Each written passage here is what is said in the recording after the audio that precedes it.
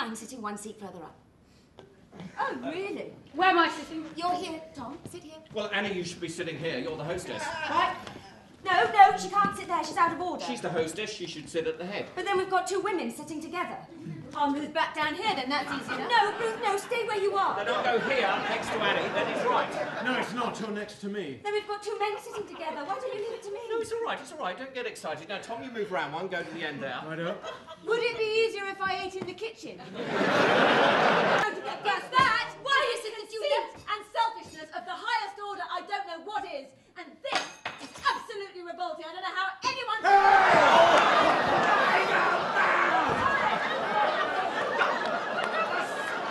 Why the hell don't you watch what you're doing? All right, don't make a fuss! What? Don't start losing your temper over a little thing like that. Now, don't you start on about people losing their temper. If anyone's got a temper in this room, we know who that is. I don't know how you've got the nerve to say that. May I interrupt? Look, I'll tell you, a man with my type of temperament should really be, ideally, square-jawed, broad-shouldered, have blue twinkling eyes, a chuckle in his voice, and a spring in his stride. He should get through 3 women a day without even ruffling his hair. That's what I'm like inside. That is my appetite. That is me. I'm a 3-a-day man. There's enough of me in here to give. I'm not just talking about sex, I'm talking about everything. The trouble is, I was born in the wrong damn body. What are you doing?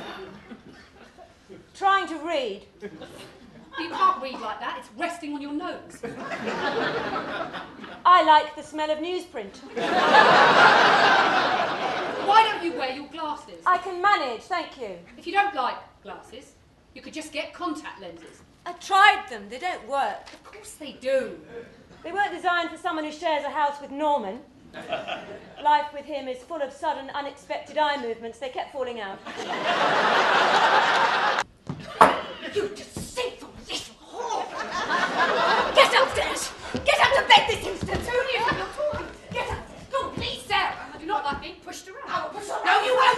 Get upstairs! Get upstairs! Push me once more! Slap your stupid face! I say. Then shut up, Norman! You're a really nasty piece of work, aren't you? All that innocent little girl acts. You're just a tart like your mother! I love you, Tom. I love you.